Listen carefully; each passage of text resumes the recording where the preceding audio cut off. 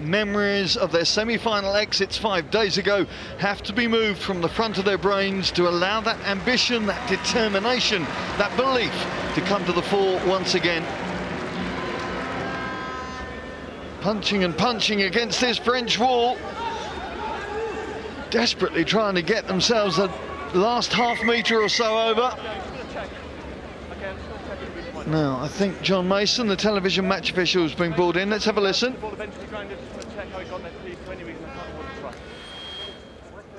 It was a pick and go from the South Africans. There is Ruben van Heerden scoring at the bottom of the post, and he is allowed by the laws. Gets himself in the right body position. The South African pack have been doing well. They've been getting good purchase from the pick and go. You may award the try. Okay, thank you, time on.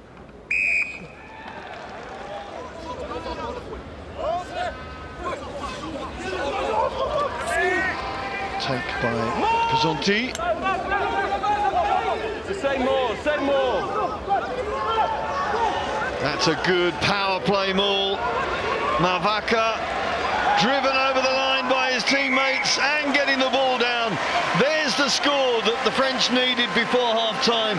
Deserved reward, and yet again, Piato Mavaka is the man who comes up with a smile on his face.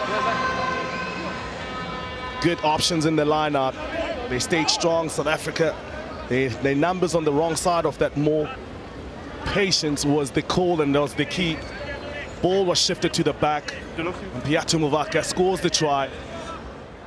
Here's another scrum half taking the kick. Wearing the 10 shirt today, Baptiste Couilloud, with a fairly simple 9-iron to give France the lead for the first time. Guys, there's no wall. Vice captain Kwabala. It's Noordnagel. And there is Augustus on the charge once again, the joint top try scorer in this tournament. There's Kwabala taking it back, and Kwabala gives South Africa the perfect start to this second half. They've come out of the blocks flying.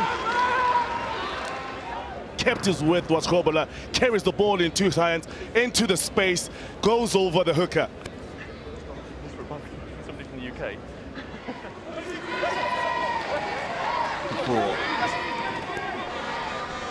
Little wrap-around ball, but the interception is there, and running away is David Brits, and is that the key score in this bronze medal match?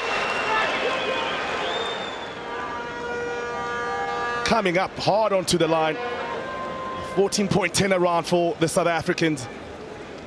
Against the run of play, read it in very well, got himself into right position, cracked on the pace. And you can see the celebration and elation from the young man.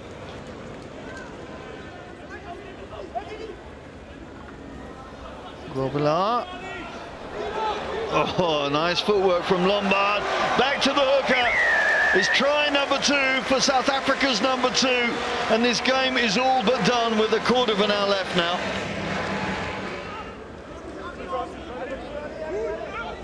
Oh, the combination between the 9, Ambrose, Papier, and the hooker Kwabala does it again. There's Murat. Numbers out, Brits again, challenging the French defenders to take him down. Well, it's over, and guess who scored? He's scored in every match that he's played in. Ioane Augustus takes his tally to 7. He is now top of the log in this tournament. Brits does well to get over the gain line. A good read from Augustus, knowing that he can use his body position and his leg power to get over for another try, the 7th one for the tournament. The young man has really stood up to the challenge. Leg out, limited impact, but he's lifted his leg.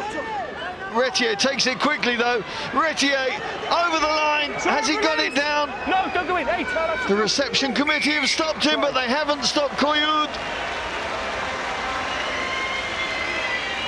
Baptiste Couilloud gets a score for France, which gets the flags a waving.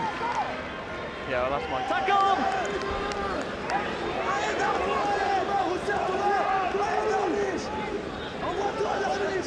Francois de Villiers has lost the ball. That is it. That is done. South Africa recover from the disappointment of loss in that semi-finals to England to produce a second half performance that takes the bronze medal once again. Yeah, obviously after losing the previous one against England, it was quite disappointing, but really proud of the way the guys picked themselves up, and yeah, we got a win out today and ended on a high. So yeah, very pleased and very happy with the victory. Yeah, I think the first half we didn't really play the rugby we wanted to play, and in the second half it came through a bit better. But like I said, it was a great campaign for us, and it's sad that it must come to an end. But it's been a great tournament, learned a lot. So yeah, really pleased with the outcome. Yeah, you know, it's always tough against the South African boys, you know. We lost today, could have won, could have lost, you know. In this sport, you win some, you lose some, you know.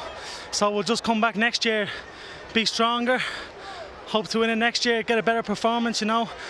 You know, we use this tournament, you know, get the most experience possible for next year, you know.